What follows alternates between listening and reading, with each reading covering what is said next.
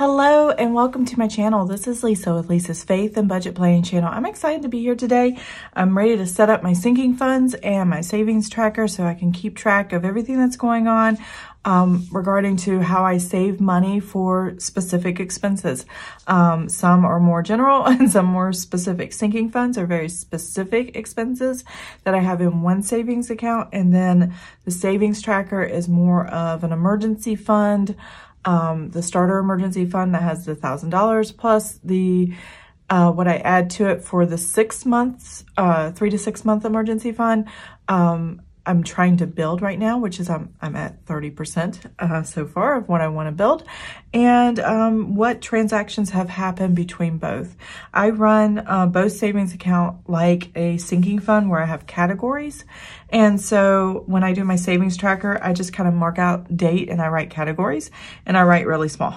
So that's what I do here. So if you're interested in watching me set up these two budget sheets as well as my credit card transaction log, we'll go over that in a minute.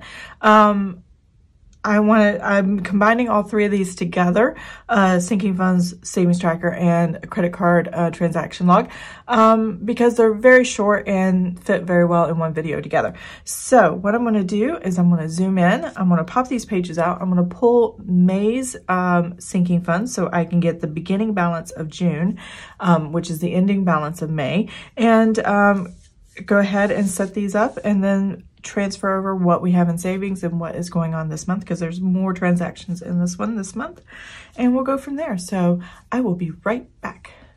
Okay, I am back. So I have gone ahead and wrote down all my categories that I need for my sinking funds, and you're going to look at here the ending balance for all the same categories and then any adjustments to categories I made here. So some of them have stopped, some of them increased, and some of them are new. One of them is new that I'm just starting for this month.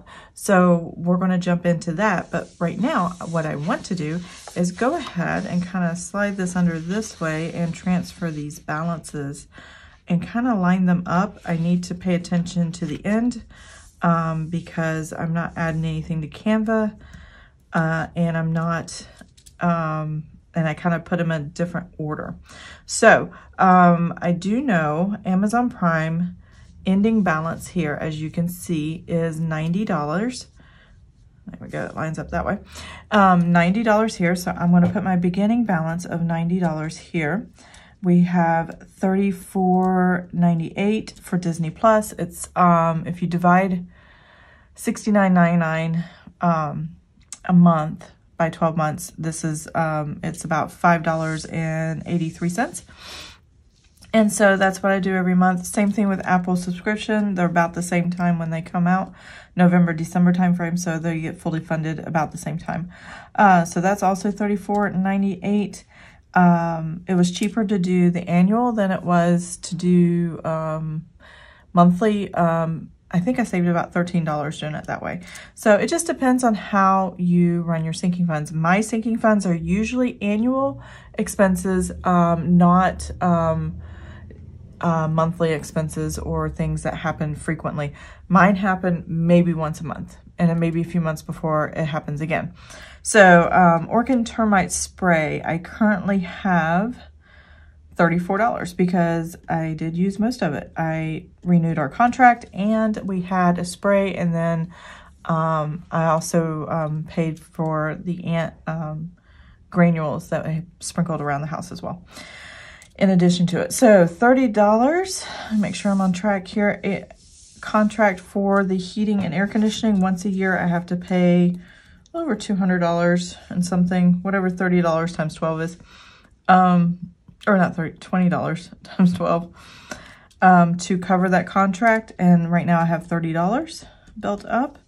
City of Chesapeake, I'm balancing forward a negative amount. So City of Chesapeake is my stormwater for my house. We have to pay storm. We have a lot of waterways, and like there's a retention pond behind my house, and there are waterways around the city and stuff like that. So they charge a fee for stormwater, I guess. I have no idea why we have to pay it. I just know we do. And it's twice a year for $44.10 so far. And then we also have a property vehicle tax. And this year it was $588.88 total. So I add all that up, divided by 12. And this time we're starting out with our beginning balance of negative $8.98, which is fine because a lot of this money is still sitting in there. So it took care of that, and then when I make a deposit at the end of this month, this will go back to the positive and we're fine. So it will cover that cost, not a problem. Senior year, we're starting with $900. So my husband and I had a conversation about that, and I kind of looked at him and went, we're already at $900 for my son's senior year next year. He's finishing his junior year. His last day of school is the 11th of June, and officially school's out on the 18th, but that's exam week, the 14th through the 18th. And he has no exams and he has no state standard tests. So we are good there, and he won't have to go to school that week. But I already have $900. This month we'll have $1,000 for his senior year. That's for class rings, cap and gown, yearbooks, pictures, all the things that they do at high school, all the extras. It's about what $1,100 is what we paid for our older son in 2017 when he graduated. Now we have my other son graduating in 2022, and we have $900 saved up already, which I'm totally thrilled with. And we are thinking he might just need $1,000, and if we need more, we'll do it on the fly. So this will be the last month I'm funding for my son's senior year, which is fitting because he's finished with his junior year. We're ready for senior year to start, and we can do all the things. So we figured we'd do a little less than the $1,200 that I was planning on because he's not getting a class ring. He doesn't wear jewelry, and he didn't want one. We're definitely get a yearbook and all the other stuff, but that we're not going to worry about. Let's see. Cell phone tech, we are at $55.85. That's anything if somebody wants a new cell phone and we have money to pull from, there we go. Technology, iPad, laptops, computers, or whatever. Anything tech or cell phone related, not the monthly service bill, just buying the equipment or whatever. That's where we're trying to save money from. We should be building that up from now on. Let's see, Christmas, we are at $300. Vacation, we're at $50. I randomly went out of town and visited my parents. You're going to see me add $50 and take money out again because we're going to go see my parents again this weekend. So that $100 is going to be included in this sinking fund taking out. And I kind of repay myself the last paycheck of the month for this. P.O. Box, we are up to, let me see. P.O. Box, $17 a month, $51. So we're at $51 a month here, or $51 total saved up. And then I started a new one, a business fund. Business fund, I'm putting $10 a month in. We are starting with $0. I'm going to go ahead and write $10 before I forget. This is for my business license and my name branding and stuff like that with the state of Virginia. So that's what I have there. Canva, we have $120. And I'm gonna go ahead and write $0 here because that's fully funded for next year. I don't want to add any more money to it. And then dividends ended at $2.84. It is a credit union. We do get dividends for keeping money in the account. Very low, very little coming in, but that's okay. I don't really mind. So when you total all this up, and I have the total over here, it is $1,694.67. So basically what was here starts here. And now I'm going to kind of slide this over and we're going to add what the actuals of how much we add every month. So I always add $10 a month to my Amazon Prime, and I will add Disney Plus another $5.83. Let me grab my calculator. Such an odd number. So we have $34.98. We're going to add $5.83. That gives us $40.81 and another $40.81. Orkin termite is $34, and we typically add $55. And AC heat and contract, which is this one right here, is $20. There we go. And then City of Chesapeake, I had 52 going in, but I made a note down here. City of Chesapeake, I'm gonna bump that up to 57 because we went negative this year and I needed to adjust for that. So I'm doing $57. Get this line back up. Sorry about that. So $57 there. And what else? So we're doing $100 to my son's senior year. That's going to put it at 1,000. This will be the last month we're funding it. And yeah, I'm really excited that we did it. We saved $1,000 a month for that. That is going to be awesome. So that means going forward, my sinking funds won't be as high.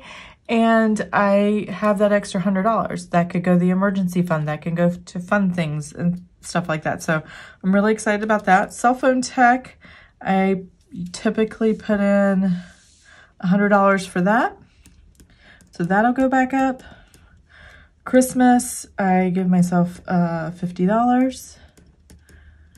Vacation is another $50, but because I am going to go out of town for the weekend to visit my dad's and then my mom and my sister and all that. It's my dad's birthday. It's my son's birthday this week. So, you know, a lot of things birthday happening.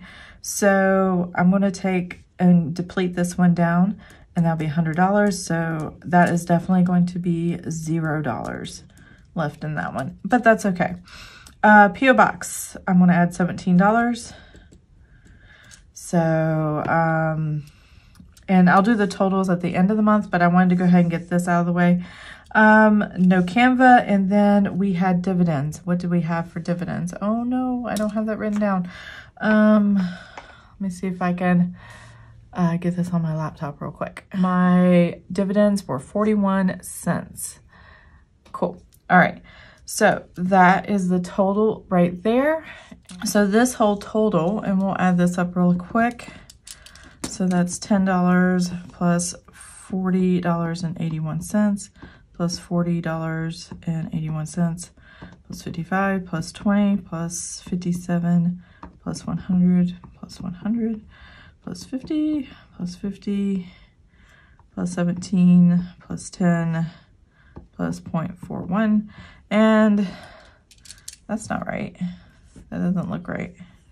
Okay, I see my mistake. I don't know why I did this. I didn't need to write the total right here. I just needed to write. You're probably yelling at me through the screen. No, write the 583. 583 and then 583. No, that's why my numbers were coming up wrong. All right, the rest of them I did correctly, and you're probably, what is wrong with you? I'm so sorry. So $10 plus 5.83 plus 5.83. Okay, plus 55. Let's try this again. Last time, going to do it this time. 0.83 times 2. I'm just going to do this.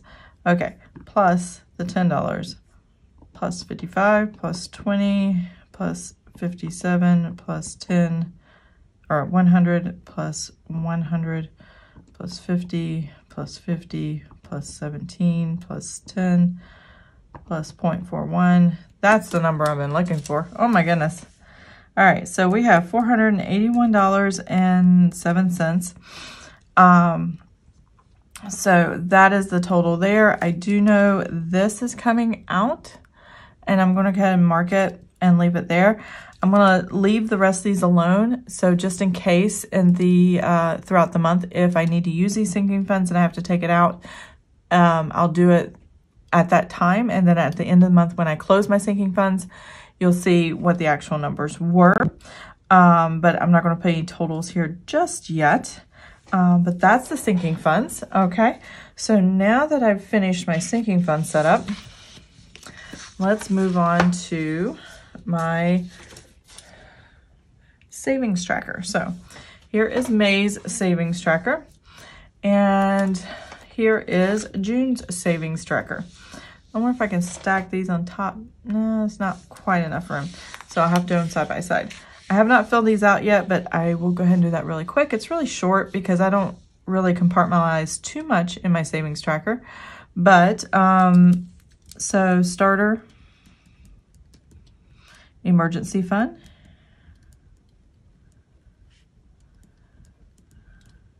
and I'm not sure if I'm going to be using it this month. The beginning of that is $1,000. Oops. And that's because I did kind of have an emergency. I put it on the, you'll see it on the credit card transaction log. I did put it on the credit card, but I have until the end of the month to pay it before any interest accrues. So I'll either take it out of the, and pay for that transaction on my credit card from my savings, or if my husband has overtime, I might take it out of the overtime. I'm not sure which. Irregardless, overtime goes in the savings anyway, so we'll just see how I do it at the end of the month.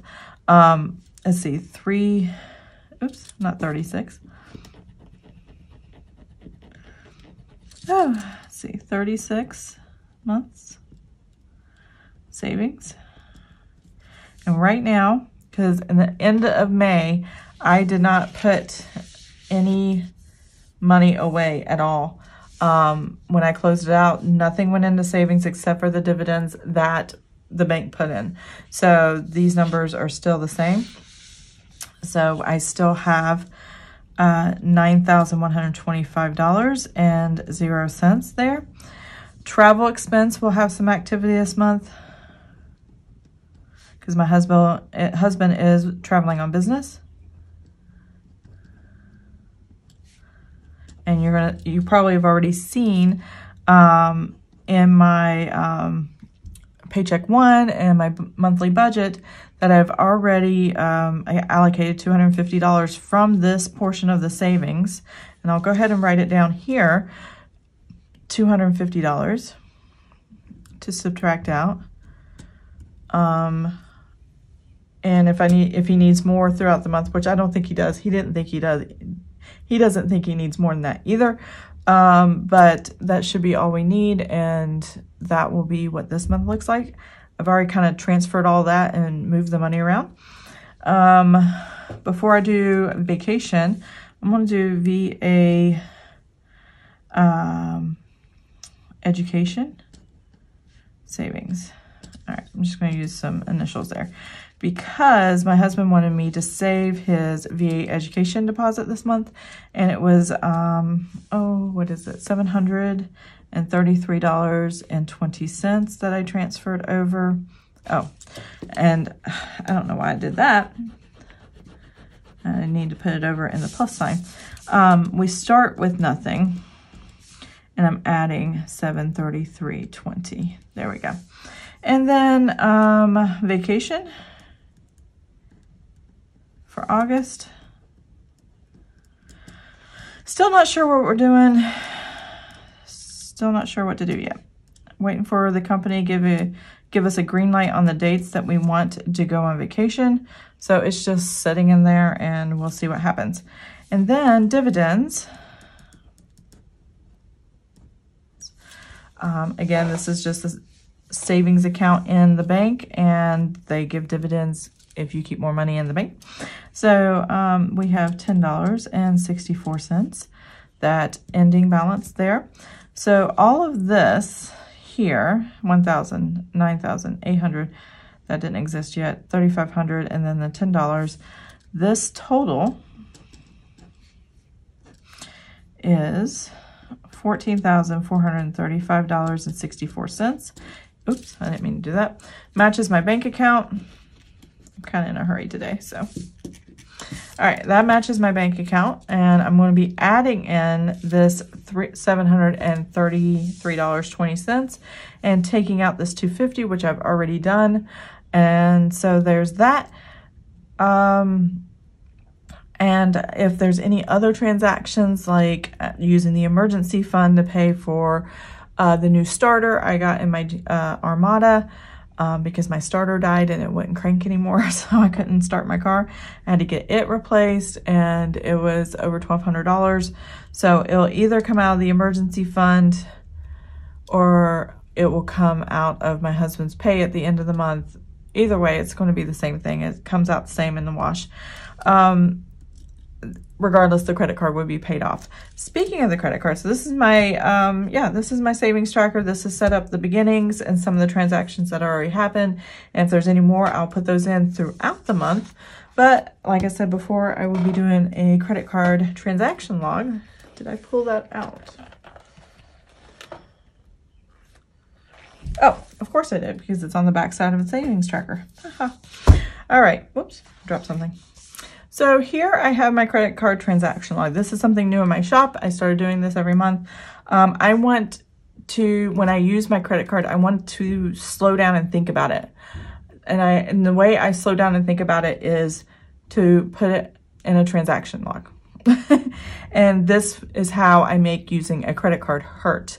So I'm very cautious with using it because I want to pay it off every month. And the best way I found to do that is if I'm going to use my credit card to keep my credit balance up, don't just say pay it off every month and then get caught up and not be able to.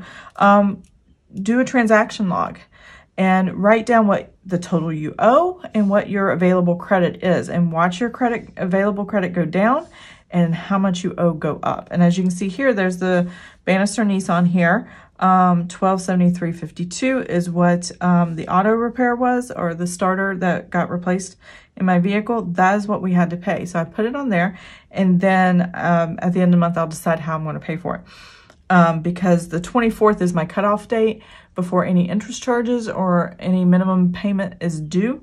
And that is what I need to know here. So, but by the end of the month, it's always paid off, and I always start with zero owed. But the last few months, I've been putting over $1,000 on the credit card. And that's because I started putting my, my business stuff and subscriptions on here. And so this is a way of making sure I can stay in balance. There's stuff these subscriptions were already in my bills before on my bill calendar, but I moved them to the credit card to have something to pay regularly every month. Instead of 1 or 2 items, I put several items. My credit score actually went up 10, 15 points because of that, and saw more activity on the credit card and it being paid off and leaving it on longer.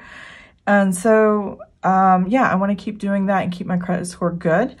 And that's what I'm doing here. So this is my credit card log. I think this is something that's really good for anybody who wants to use a credit card but wants to stay in control of it. This might be the answer to that. And if you're interested in it, I do have an Etsy shop. It's called Lisa's Faith Budget Plan. You can find the link in the description below. And I'm going to grab my notebook and I'm going to put my sheets back in, and I'll close out this video. So I'll be right back. Okay, I am back. So let's close out this video.